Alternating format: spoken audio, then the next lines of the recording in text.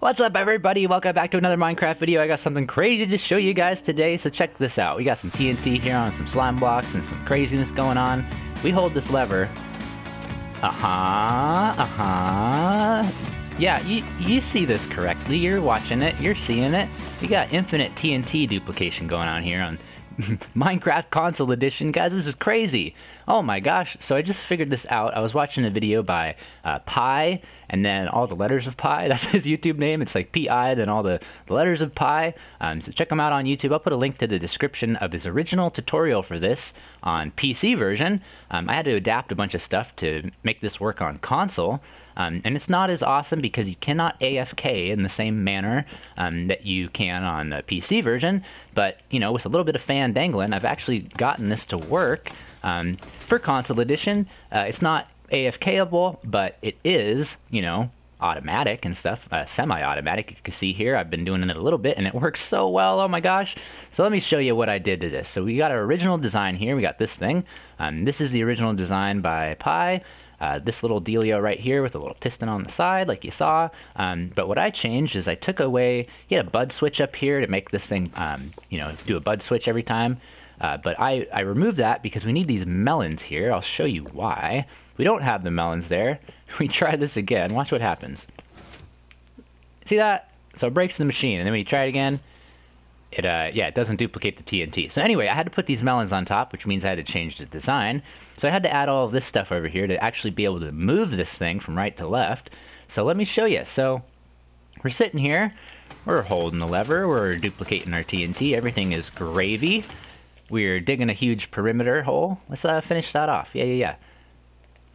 There you go. So we dug our hole, we're ready to move it. So what we do, I'll just show you from out here. We can actually do it from up here on top of this in survival. But what you want to do is you want to grab like a ton of levers, a ton of buttons, and you're going to stand up there.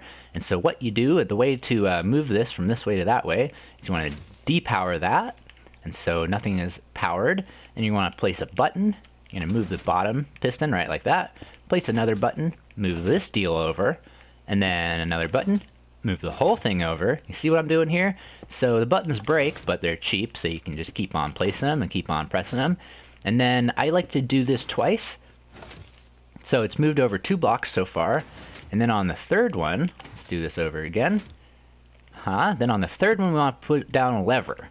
And then we're going to hold the lever, and that means that we get to start digging our new hole. And so I go over by 3 blocks every time. Get wrecked, Enderman! Because this is like kind of like the size of the explosion. So you're also going to want to wait a little bit for the game to like catch up, because sometimes there's a lot of lag when you're doing this. So just make sure to give it a little break, like halfway in between or something like that. And yeah, you can just keep on going and keep on going and keep on digging and blowing up everything. Oh my gosh. And then once you're done, you can just keep on moving it. So yeah, so this is more of like a conceptual video, like this kind of just showcasing the fact that we can actually do this on console Minecraft. Here's a really quick, simple way to like, you know, build this thing, you know, so you can actually move it around and, you know, continue to reuse it. But, you know, like I said, it's not AFKable, it's not automatic. So maybe with some cool technical know-how and some fan dangling from somebody watching this video, they might be able to figure out how to make this more automatic. So yeah, anyway, that's a challenge for you guys to figure out how to do that, how to make this, you know, move on its own so you don't have to sit here and hold the buttons and all that stuff. I'm sure there's a way. But anyway, let me show you how to build this. It's a little bit complicated to put together. There's a lot of little pre-steps you need to take, a lot of priming steps. So yeah, let's get right onto it. I'm going to show you how to build it. I'll be RB. Alright, so this is a little weird, but we're going to start off with sticky piston. We're going to make a little U shape out of our slime blocks, like so.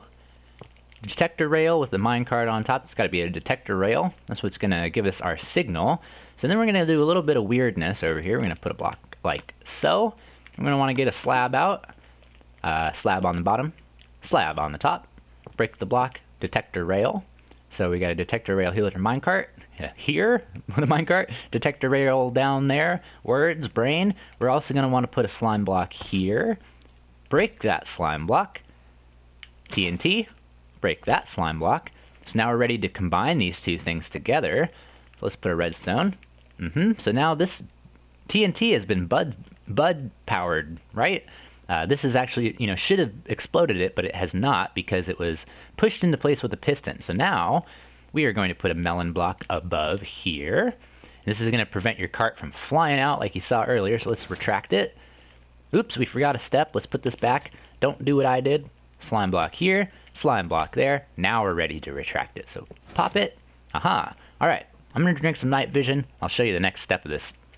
Okay, so now to move this whole thing to the left, I'm going to put a sticky piston like so, a couple slime blocks, and another sticky piston with a normal piston down here, and slime block. A block right here on the side of that slime block. It's just remembering how this all goes together. And then one right here, like so. All right, there you go. So there's your little setup. So let me show you how to, work this one more time in case you forgot. Levers and buttons. Button here, move it away. Button there, grab the other part. Button here, grab the whole device. And the TNT duplicates once. Cool, so that's your whole thing done. Now it's just a matter of, you're up here, and all you got to do is, hit the button, hit the button, hit the button. The whole thing moves over one block. Pretty cool, guys. So that's how you build it. That's how you operate it. And as far as, the rest of the deal, I'm going to leave it up to you guys to figure out how to automate it. I'm going to keep working on this. Hopefully, I'll post another video if I can, come up with any other cool ways to have this work. There is one more design which I figured I'd show you just because, it's related. So let me do that. Let me get ready for it, and I'll show you the other thing I was going to show you. So there's a different way that you can pull this off that, it doesn't actually dig completely all the way through before it moves over. It'll just pass over one time. You can see here, I made a couple passes with this machine, and it doesn't do the best job for perimeter digging, because you got to keep on building new ones every time you want to use it. But anyway, we're going to start off the same way, but this time with a normal piston. This is really great, guys, for like a PvP server that you want to just troll everybody with. You know what I mean? If everybody's cool with just getting absolutely annihilated. So this is what you do. Make this little shape right here. TNT, couple fences. You're going to want to put a non-standard rail, so not a normal rail, but any of the other ones. Detector rail here with the minecart. Then let's see, what's the next step? We're going to want to put a redstone block. Oh, not yet. We don't want a redstone block yet. We want to actually do sticky piston, slime block, redstone, then a normal piston like so. All right, now move the whole thing over. Now we're going to want to do redstone block up here. And I think it's ready to go, so let's start this bad boy off. Oh, baby. So for some reason, the minecart glitch doesn't actually come into effect as long as it's just going in one direction. It's when it actually pulls it back is when that glitch occurs. So here, you can see we got a fully functioning TNT duplicating flying machine that just lays a line of TNT down over the ground. Guys, this is so crazy. So you could potentially make like a whole array of these and then set them off all at once, and you could just have a giant sweeping, just huge amount of TNT going down.